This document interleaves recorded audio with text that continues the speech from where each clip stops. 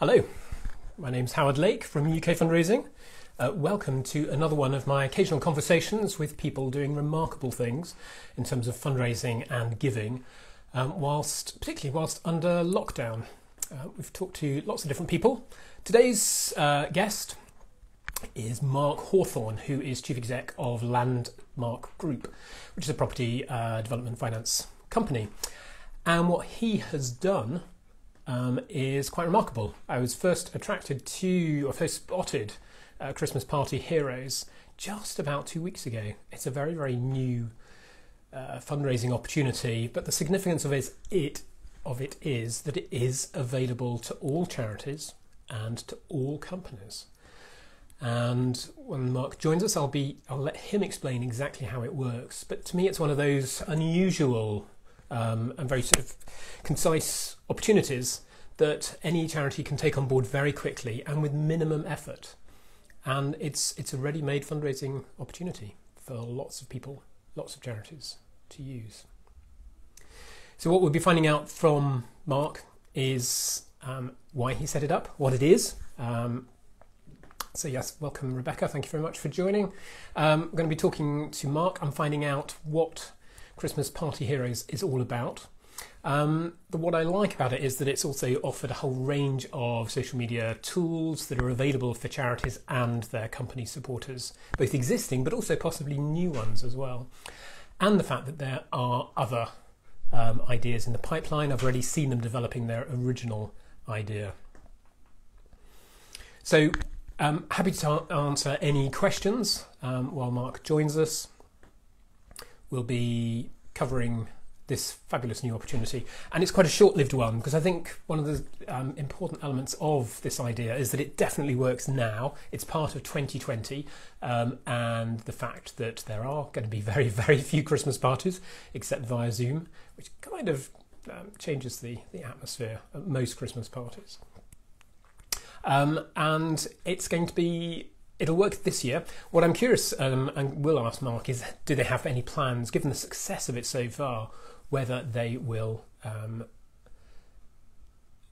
join in, whether they will be able to have anything else. See what they can build on. So yes, Mark's here. He's just dialing in. So I'll be able to welcome him and find out more about Xmas Party Heroes. There he is. There's Mark. Hello, Mark. How are you? Very good. Thank you. Yourself? Very good. Actually, I can't hear you, so I'm going to try pulling my machine out. There we go. Mark, thank you very much indeed for joining us on UK Fundraising. I just wanted to congratulate you on what you've achieved with Xmas Party Heroes so far. I think it's a fantastic idea and one that is very, very new. I think you only launched it about 3 weeks ago, perhaps? I had the idea on the 1st of November. Yes. And we shaped it up very, very, very quickly, probably 2nd, 3rd, 4th. And then by the 7th, we were in the Sunday Times business section. Fabulous. What sparked the idea? So it was 1st of November, which is usually a weekday. We usually start our Christmas planning around then of what are we going to do with clients, what are we going to do with staff, what are we going to do with charity. And I thought, well, the first two we can't do anything with, and the third one we should do more, which leads to the immediate conclusion of let's just lump it all into one and give it to charity, which then leads to the very quick consideration of maybe everybody should do this. Now, I appreciate that that's a sweeping statement and not every business is in a position to do it. But I believe that if a business is in a position to be having a Christmas party, or we're in a position to be having one, then they can quite easily give that money to charity, which is surely more deserving. Absolutely. So tell us, what is Xmas Party Heroes? How does it work? What's the aim? So it's not a charity. That's far too complicated with the amount of time we had available. It is literally just an idea that has sort of formed into a movement for corporates to simply reallocate their budgets to charities. And on the flip side, for charities to speak to corporates, to get them to reallocate the budgets to them. So there's effectively a pincer movement of us as a corporate speaking to corporates and charities speaking to their corporate partners and others beyond. And whilst we've had a lot of success to date, we really are only just getting started. And we're now, on a daily basis, having tens of thousands of pounds flooding in from people we don't know. So to start this off, it was obviously lots of people we do know. and now it's beyond that, which is great to see. And it's people we don't know who are donating to it. So it's well outside of our usual sphere of influence as a business into the wider world. And again, we're not even in December yet. So I do believe there's actually a hell of a long way we can take this year. That's also exciting. I think the fact that it's applicable to pretty much any charity who can benefit, as long as they can find a corporate supporter. So that's quite a good challenge for charities that don't have company supporters, to go out and find one, perhaps a local one that's relevant to them. But also available to any company on the assumption that pretty much every company celebrates Christmas in some way with a party or some kind of, perhaps even gifts to employees. Yes, we're quite open around. We're not fussy. I'm sure the charities aren't around where the money comes from. And admittedly, if somebody wants to give a lot more money than they would spend on a Christmas party, we won't ask any questions. Very good. So I think in your first, was it 2 weeks? The first 2 weeks, you had an astonishing total of pledges around 1 million. We were in excess of 500,000 in the first week. We're now well over 1 million. What we have got as well is a lot of very, very big partners who have confirmed, but because they are so big, it's going to take them a little bit longer to actually figure out how much money is available within their groups. I mean, some of these are multi-billion pound turnover businesses. So there's a lot to be added in that is confirmed. We just don't have the specifics yet. Plus, there are a lot of other very large corporates who are processing it through their internal systems, which isn't always the quickest. No. So watch this space, basically. Exactly, yes. Excellent. So how can charities take part? How can they benefit?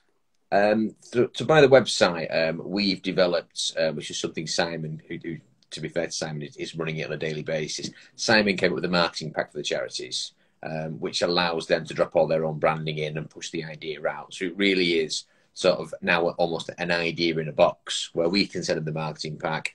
They can put their own branding into it. They can go out to their supporters through their social media channels, through their friends and family, any which route they want. To attract interest and hopefully to divert some donations to them. And we're getting some great success stories back from that so far. That's so good. And I can see that you're also expanding it already. So I've seen it's gone international, but you've also got other ideas as well. I spotted the Secret Santa idea. Do you want to say more of what you're doing? Yes. So the international one was, I wouldn't take credit for that. It's sort of the guys in Canada, a company called, an organisation called Canada Helps. They've raised 1.5 billion Canadian dollars for charities today.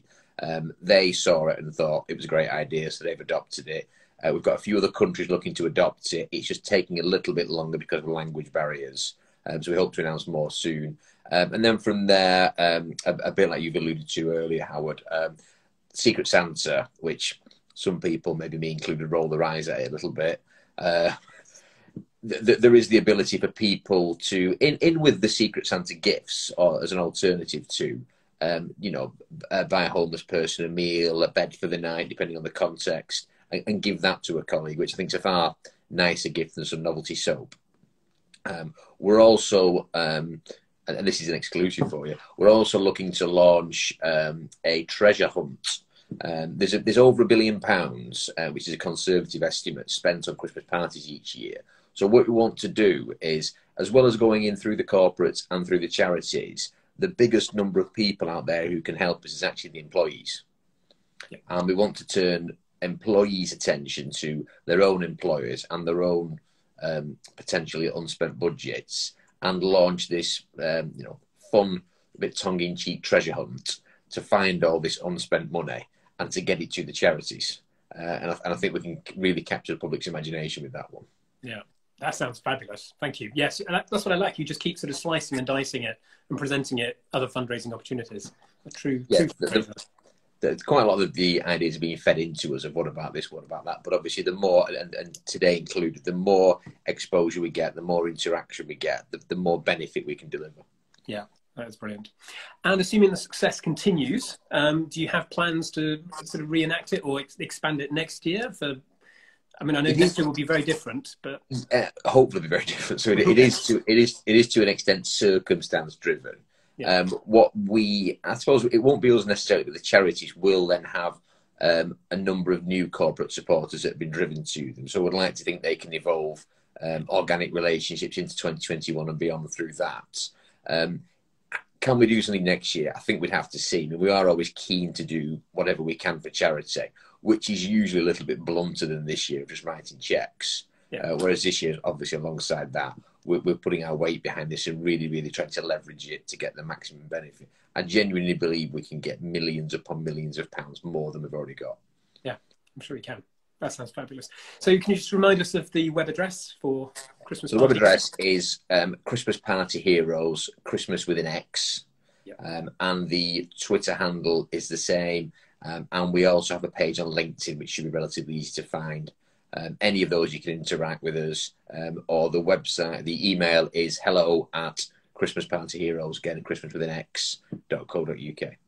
Very good. Brilliant. Thank you so much, Mark Hawthorn, and congratulations on what you've achieved so far and what you're going on to achieve. Thanks for your help. Thank you. Speak soon. See you later. Bye.